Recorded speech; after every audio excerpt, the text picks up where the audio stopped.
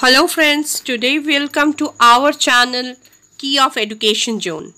Today we will try to learn something related to Introduction to ERP in e-commerce. There are several topics in e-commerce, but right now we will study about the ERP, that is Enterprise Resource Planning. Before starting that, we want to know what is ERP and why should we learn it. Any company that is related to any business purpose is known as enterprise. Resource means everything in an enterprise which are involved to any type of resources, just like the company's goodwill, company's product, company's resource persons, employees and experts, company's profile, every detail, they all are resource. कैसे इसे resource कह रहे हैं? कुछ भी एक company के जो भी काम आते हैं जिसको हम लोग जिसके थ्रू इस कंपनी का बेनिफिट्स हो सकता है उस सबको हम लोग रिसोर्स कह रहे हैं. सो enterprise, resource and how to plan, how to use these resources, that is a category. And which software integrate this type to give you the all resource planning of an entire enterprise, that is termed as ERP. So the definition of ERP, we can say ERP is a process of managing all resources and their users of an entire enterprise in a coordinated manner, that is called nothing but enterprise resource planning or ERP. So I think after this level, what is ERP is right now clear. ERP means, once again I am telling, enterprise resource planning. Now let's take one example. I am taking two examples. For any educational institution, and another I am taking example of an iron manufacturing company. Now these two are two different level of organization, two different level of enterprise.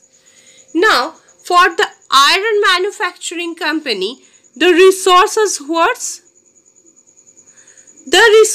is their iron quality, their experts of mechanical or other engineers, the resource persons are also the layman's, the all other employees, the company's goodwill, and obviously the manufactured product. Now for the educational institute, their resources, the resources of good student, good teacher, good training courses, etc. So all different level of resources are there. Now how they are utilized them? Suppose a teacher of physics, obviously they can give the detail of physics. They cannot able to give the detail of or the expertization of another subject like history. So for that, what they can, if you maintain that resource for that purpose, they will give their expertization better. That type of planning which made by any software, then that will be termed as ERP. I think it is right now clear. So ERP is a set of integrated business application or module which carry out common business functions such as general ledger, accounting, order management, etc. So for this example also, I think I can able to make you clear what is ERP. Now the ERP system definition is also clear. Set of integrated business application. Obviously all this, I'm taking two examples, iron manufacturing company and the business the educational institution. Both are making their business, but their resources are different, so they have to utilize this different way. But also one motto is there also, that is earning money or making its betterment of that enterprise. So there also they have to maintain an integrated total planning system, that will be termed as ERP. So after this level, what is ERP and how could we learn about ERP? It is clear to you.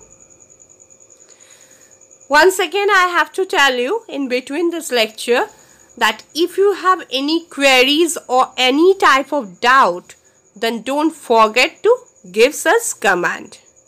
We will try our level best to solve them. So please go through, you will able to get, I think. This is ERP lecture 1. So the whatever you will learn here will be followed by second or third lectures also. Right now, let's come back to our track. ERP, Enterprise Resource Planning. Once again I am telling, enterprise resources, how can we plan to use them? That is ERP. Now when we are trying to develop this ERP, something we have to keep in our mind. What's that? I am taking already two examples. For them, if the same ERP will be activate for this? No. So whenever you are designing any ERP, there also you have to take the control of their resources and the enterprise type,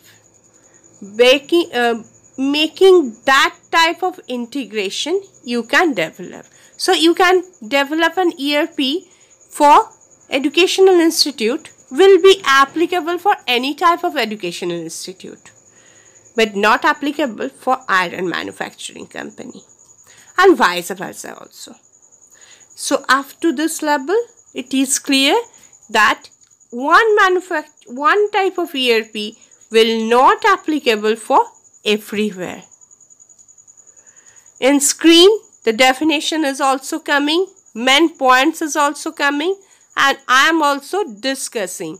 So I think it will make you fully clear the concept.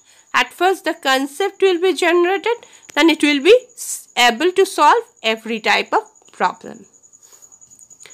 So ERP we will make such a way that it will be platform independent and also applicable, but there we have to keep something in mind, that is the support system through optimizing. If I am developing something, so what we have to keep in our mind at first, HRM, human resource management. What type of human resource you are getting for your enterprise? What I am telling already, I am taking two examples. Suppose for iron manufacturing company, they're all employees. I am not talking about the engineers and others. Other employees maybe not to some extent literate, whereas if I am taking an educational institutes, human resources, there all the teachers and other clerks also about highly qualified. So there also, if that type of resources you are getting, human resources, you have to utilize them in different way also. Next, the logistic management. What you preserving, what you are storing for your purposes. That will be also different. Now for maintenance, that also iron manufacturing companies, their product maintenance, and in case of educational institute, their students, any feedback or any type of disqualification, that maintenance is separately different. Next, the sales and distribution. That methods also you have to incorporate in your ERP, and that also different for different. Next, the quality management. There also you have to maintain what type of enterprise you have, their goodwill. For any educational institution, their student performance, their course performance. Next, the material management. For iron manufacturing company, the raw material, iron goods, etc. For here, the material, what type of students you are taking. Next, the most important part of any type of ERP, that is the financial system. Obviously, it's make a big part, obviously, because what type of financial support you are getting and what you are getting benefits, that is most important for any businesses also. And the manufacturing, what you are manufacturing, that is your quality product, and that is the main resource of any enterprise. And strategic and operational planning, that is also, that means what the strategy you are following and what the operation you will handle. Now, what makes the ERP different? This all you have to maintain, but it will be an integrated module. You have to develop one ERP in such a way that it will be integrated totally. The all over enterprise, it will be controlled. And here also it will maintain the same database. For different purposes, different database, so different layers will be generated. And the total enterprise will be not entirely controlled by a single ERP. Update one module, automatically update others. Obviously, when you are in case of any integrated system, when you are updating one module, it will be also make the images of others. Now, ERP system reflects a specific way doing business and must look your value chain rather than function. Obviously, and one ERP is for 1 year and it will be over. No. So, the value chain will be maintained. Recycling process will be maintained. So, that way, whenever you are changing one ERP, then it will be change your total strategy of business. That means, suppose if you are the head of any business organization, you have one motto, your motivation, and etc. Now, if somebody has changed their motto, their thinking power, and their capabilities will be different. So, something will change also. Now, what is the benefits of ERP? Actually, whenever we are doing any ERP for any business organization, one thing we have to keep in our mind, that is the common set of data. The help to integrating application for decision making and planning, and also allow departments to talk with each other. It is easy to integrate by using process built into ERP software. Here it is a way force BPR, and it is way to solve Y2K problem also. That means entire company will follow a single data, will handle separate way, so always everybody can able to handle it. Now, what is the difficulty? Obviously, there's some difficulty for implementing ERP. Actually, when you are integrating the entire organization, there are different types of people you will get. And if you have to integrate them all, then difficulties may come. What type of, that is a system, a software you are developing, so a cost problem is there, obviously. Another, that is over here implementation. One day you cannot integrate the entire, so a time complexity will be generated. The company may implement in certain modules in the entire ERP system. What is that? Suppose for any type, you have a planning organization, you have a finance part, in your organization, you have one arts, commerce and science part for an education.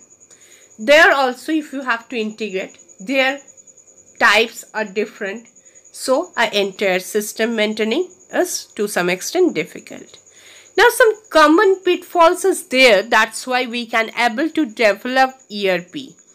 There are so many difficulties, there are so many things, but still we are trying to develop. Why?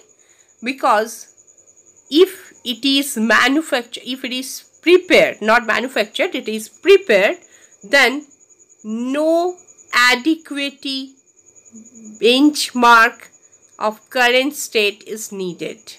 Do not plan for major transformation. What it will be incorporated once, it will be goes on, and didn't executive portion or executive sponsorship needed. So these all are benefits. After this first lecture, we discuss up to this level. Next, we will discuss more and more things. So if you think it help you, then don't forget to like, share this video, and also subscribe our channel KEZ, Key of Education Zone. Also, don't forget to press the bell icon to get this type of videos first notification. So, thank you.